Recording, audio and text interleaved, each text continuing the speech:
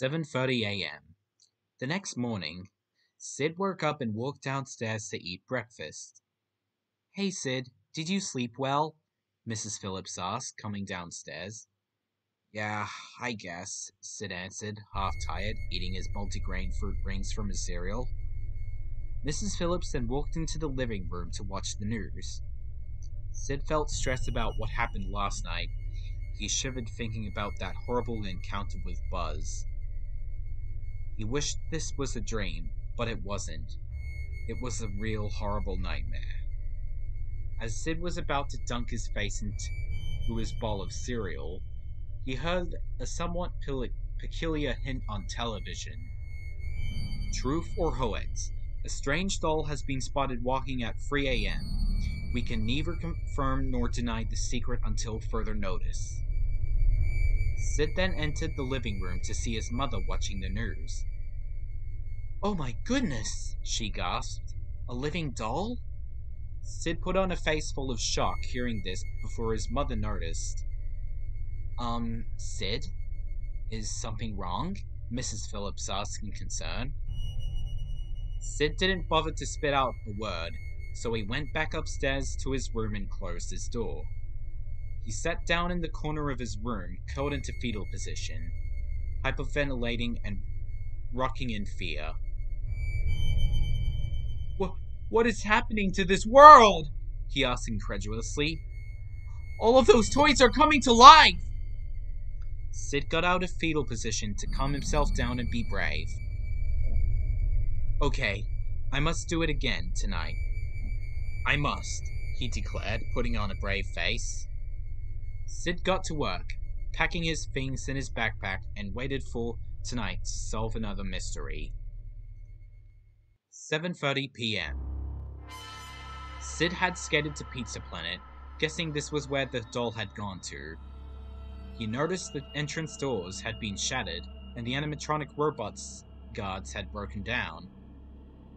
He approached the automatic doors to see if they could still work, but they were broken too. So he had to carefully step through the broken doors to not accidentally touch the broken glass and cut himself. Sid made it in carefully. "Not even a scratch," he whispered. Sid started to walk around and find some clues and solve some mysteries, but little did he know, something was watching him from inside the rubbish bin. As he was looking around, Sid noticed all the arcade games were shut down, most likely due to the disasters that happened.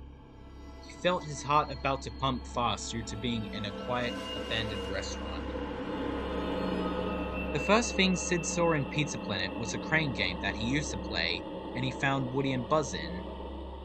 Only difference was that half the glass was broken and the claw was missing. He approached the crane game quietly and noticed all of the squeaky toy aliens were gone. However, he found another green soldier at the very bottom. "Another soldier! Sweet!" he whispered as he put the green army men into his backpack.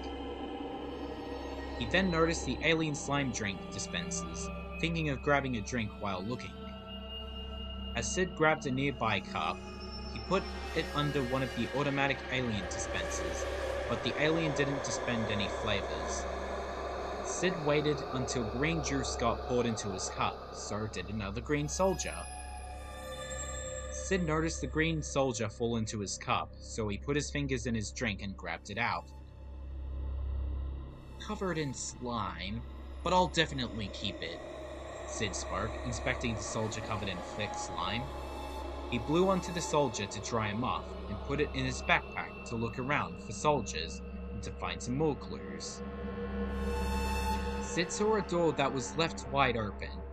He hesitated to go inside because he thought something might be waiting for him, but went inside anyway. He looked inside, and there wasn't anyone inside. It was just an empty kitchen meant to make food for the restaurant, like pizzas, hamburgers, drinks, etc. Sid felt freaked out as his nerve system was getting higher. However, he managed to put on a brave face and continue solving the mystery. He looked through the kitchen to find another green soldier. Through the pans, utensils, amongst other things, Sid couldn't find one anywhere. However, he found one in a red substance in a metal bowl with pepperonis. Sid whimpered as his hand holding the soldier trembled. Is that blah? Sid stammered, asking himself. However, he sniffed the air and realized that the soldier was covered in tomato paste. Sid sighed in relief, relieved that it wasn't blood, just tomato paste. He put the army soldier into his backpack with the other army men that he put in. Sid exited the kitchen to, yet again, find more soldiers and find clues. Sid looked around, shining his flashlight all over the place, until... There's a snake in my boots. An unnerving voice box played in the dark, echoing. Sid held his flashlight close to his chest, shivering in fear. What the hell was that? Sid mumbled in fear. He tiptoed quietly, looking for another soldier. After a few seconds of searching, he found a broken rocket ride. Sid walked over to inspect it, before he found a fourth soldier in the seat.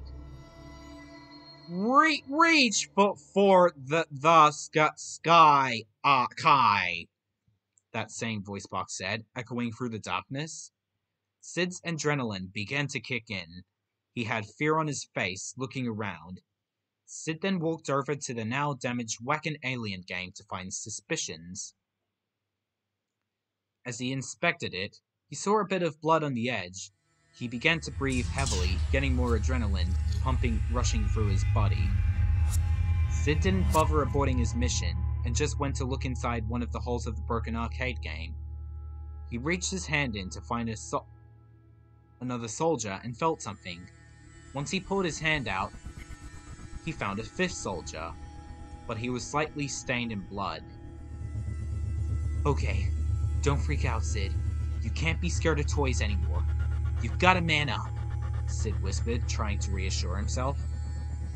Suddenly, there was clanging from inside the Whack an Alien arcade game. This startled Sid to the point he was about to lose his sanity. And out popped a familiar doll. That doll was Woody. His eyes were scratched out as if he was possessed. Hi, Sid. Remember me? Woody spoke in a venomous and threatening tone. Sid screamed really loud, echoing through the entire night, loud enough to alert people walking in the night or police. Woody jumped on top of Sid and pinned him down to supposedly kill him by strangling him to death. Woody laughed wickedly as he attempted to wrap his plastic hands around the 13-year-old punk's neck.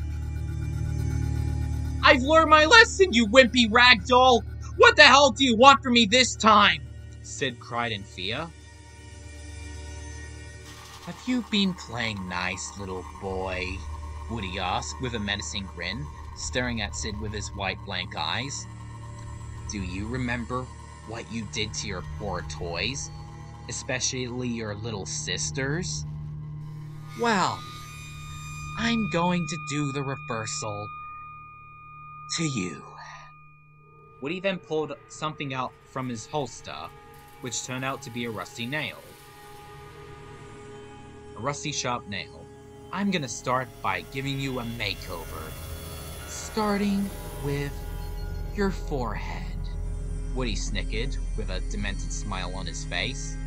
As Woody was about to stab Sid in the forehead, the latter suddenly snatched his hand and swung him towards the broken crane game, breaking a bit of the remaining glass. No way, Jose! Sid yelled with a scowl.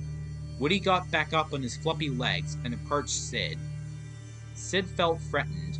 His heart beated really rapidly seeing the once loyal and protective cowboy doll getting the urge to kill him as revenge. You may run, Sid, but we will always find you, Woody stated, walking towards the boy. Sid had to make a run for his life, as if he didn't want the doll to murder him, so he quickly scurried out. He carefully stepped out of the automated doors to not cut himself with glass shards accidentally, as Woody followed behind. Sid then noticed the dustbin and found some garbage sticking out and decided to drop it on Woody. Woody ran towards Sid to attack him again, but Sid dropped all the litter on him at the right moment he got close enough. "Stay down, creep!" yelled Sid as he ran to his skateboard to evacuate from Pizza Planet. Woody grabbed all of the garbage off of him and watched the boy skate off. He glared angrily at first, but his frown then grew into a devilish grin. "We've got more toys who can get rid of that boy. Just he waits," declared Woody before he chuckled evilly. 9:04 p.m. Sid had arrived back home, safe and sound. He locked everything in the house for the safety of himself and his family, the doors and windows. He trudged upstairs to his room and slumped down onto his bed, curled into fetal position, and fell fast asleep. As he slept, Sid thought of that horrible encounter with Woody and felt bad that he failed to overcome his fear of him, like what happened 2 years ago. But if he heard the news next morning, he would definitely go on another mystery.